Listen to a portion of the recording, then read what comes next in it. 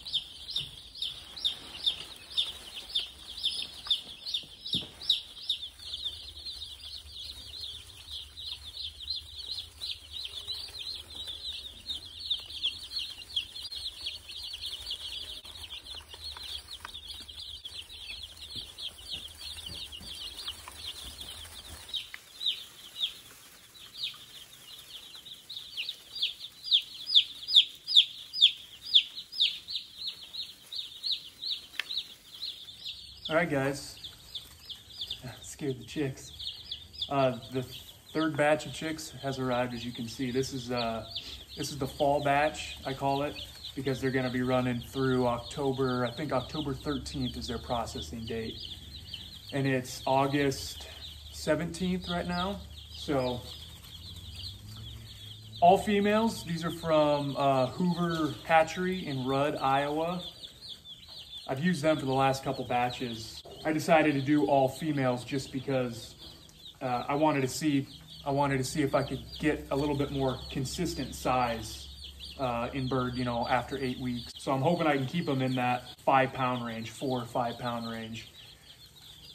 I used a different hatchery for the first batch of the year, and it was a straight run, so males and females. There were sizes all over the place, anywhere from 4 pounds to over 7 pounds. And so it made it kind of tough to market them and sell them.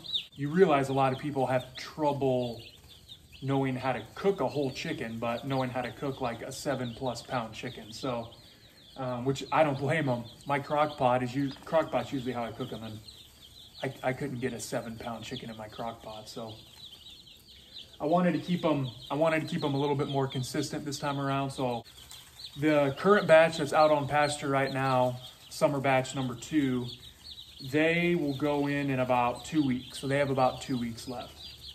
One thing I really have noticed though with, you know, it could be the hatchery, it could be the time of year, or it just could be the fact that they're all females. They are so much more active. This second batch that I have out on pasture right now is extremely active. You know, for being Cornish Cross, they're foraging and free ranging a lot more than the first batch I had this year or the batches I had last year. Again, could be a multitude of things. This is the latest that I've run them. Last year I started in really early spring, and then into like middle summer, they were already out on pasture. So this is the first time that I started a batch in the middle of summer and will carry them into fall. And then, you know, this is, like I said, this is my third batch. I'm starting them here at the end of summer, and they're really gonna go into fall. So it could be a handful of things. Like I said, could be the time of year. There's obviously a lot more insect life out on the pastures this time of year. So that could obviously lead to them foraging a lot more, just because there's so much more good stuff to eat out there. Could be the weather. They could be doing a lot better because obviously in the spring, you have those cold snaps, especially overnight. You have those rainy days out on pasture. So having hot, dry weather, you know, this last batch, that could absolutely be why they're doing a lot better. Could also be the hatchery. And then, like I said, it could absolutely be that they're all females. You know, I noticed they're not as lazy. Maybe the males are the ones that I was looking at during all my straight runs that just didn't seem to be foraging very well. All they wanted to do was lay in front of the feed troughs and eat. You know, maybe they were all males. And so I've been super happy. I've been super happy with it. One thing I did do different this time around, I just finished reading Pastured Poultry Profits, which I'm assuming if you're watching this video, you know, Joel Salatin needs no introduction to you. And a lot of you have probably watched or read that book. But one thing he said in there is that they don't clean out the brooder in between batches, and that has helped with the health of each batch of chicks. And batches last year, I lost a few chicks. My first batch this year, I lost a few chicks. The second batch, unfortunately, I lost a few chicks. So I'm curious to know if I didn't clean out the brooder. I fluffed it up, stirred it up. So I'm curious if by not cleaning out the brooder, I'm gonna see a difference and hopefully not lose any chicks. The other thing that I figured out is you really do have to follow the instructions of each individual hatchery. Obviously, there's information out there on the internet, all sorts of books you read, whatever, on the best way to raise chicks in the brooder. But when it comes down to it, I think each individual hatchery just knows what's going to work best for their chicks. And I was just using generic information last year in the first batch this year, and that led to some leg problems and some growth problems, and then could have ultimately been too why I lost a handful of chicks in those first two batches. So the batch that's out on pasture right now, I really followed the hatchery's recommendations on feeding, watering, temperature, stuff like that.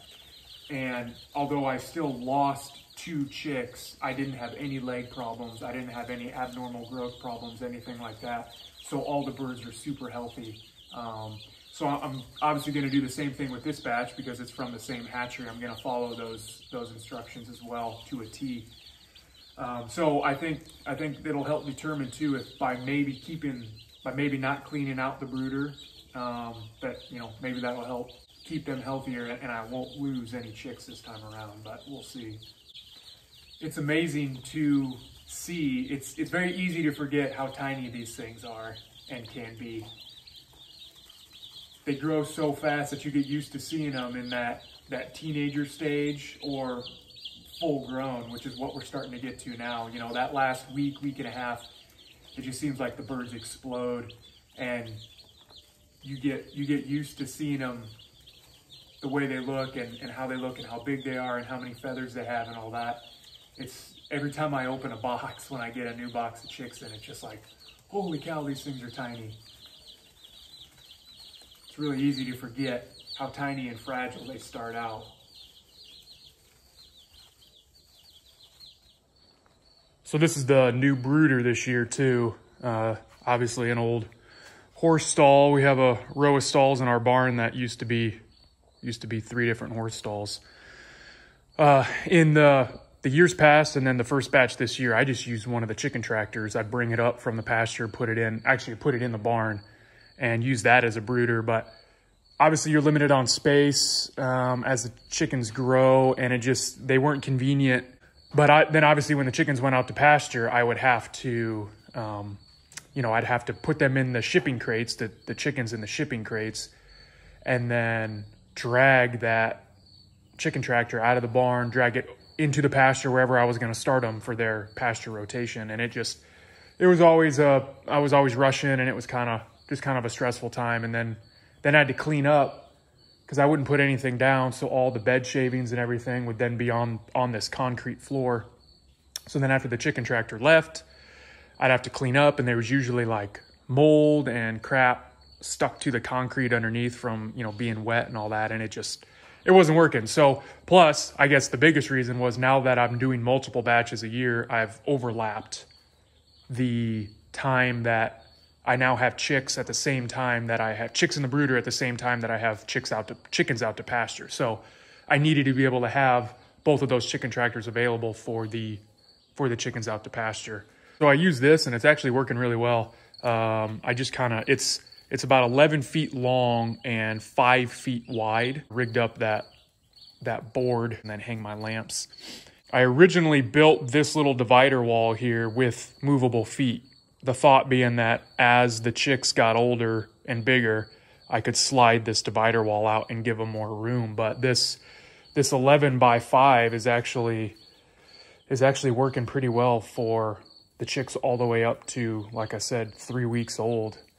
We'll see if I do if I do a batch in early spring next year just to get a jump on it and get more than 3 batches done a year, then they're probably going to at least be in the brooder for a month because it'll still be too cold to move them out to pasture, or it'll take them longer to fully feather out. So we'll see if this works size-wise for 4-week-old chickens, but you know, up to 3 weeks old, they still have plenty of room to run around in here.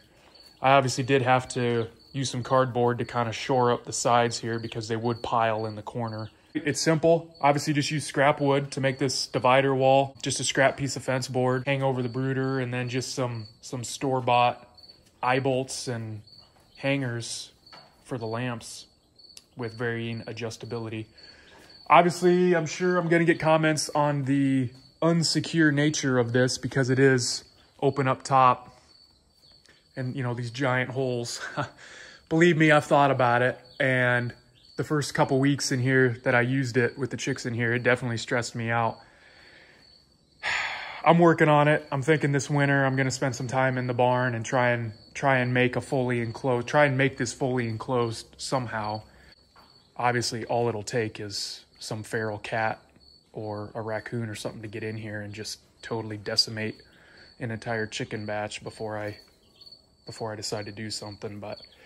And we keep the barn doors closed, you know, especially when we're not here. So I'll keep you guys updated on, you know, anything that comes up in the brooder, but there's a lot of information out there on raising chicks in a brooder.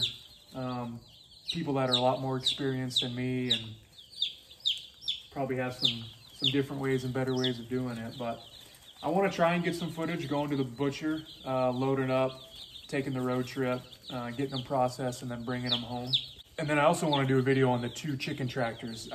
In my cattle videos, I've had a few comments afterwards when I show the chickens.